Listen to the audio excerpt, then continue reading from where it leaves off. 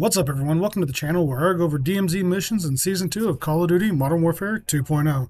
For this mission guide, I'll be going over Medical Mule.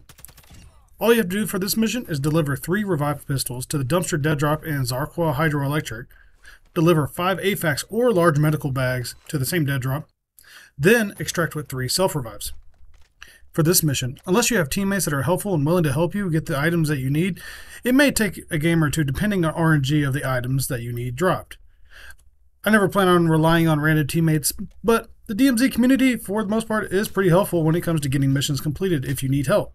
Luckily, with this mission, all 3 items can be found in the same places, such as medical cabinets, medical tents, or hospitals. Depending on where you spawn, hospitals will be the easiest to find all 3 because upstairs, there are many first aid kits on the walls, and in the rooms, there are AFACs that can be found on the shelves or even on beds. Once you have some or all the items and you don't want to risk losing them to other players or AI, it'd be best to make your way to the dead drop in Hydroelectric. Luckily, this dead drop is on the southeast side of the area, so it's not near a lot of AI. Since it is behind a gas station, there will be some AI, but they're typically Tier 1 AI.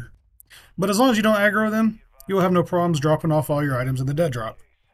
Just be sure that you only drop AFACs, large medical bags, and revive pistols, because you do need to extract with all the self-revives. If you don't have enough self-revives, that's no problem. All you have to do is buy them from some buy stations, not all, for $7,500 a piece. Or if you killed any enemy players, you can just take them off their bodies. Typically, most people will run with a self-revive, and if you kill them before they revive, you can take it. Now, once you have dropped all 8 items in the dead drop and have extracted from the map, congratulations, mission will be completed. If you guys are enjoying content like this and have any ideas of what I should go over next, let me know in the comments down below. And don't forget to like and subscribe. Also, if you're needing help with missions, I have my link to my Discord down below as well. And as always, I'll see you in the next mission.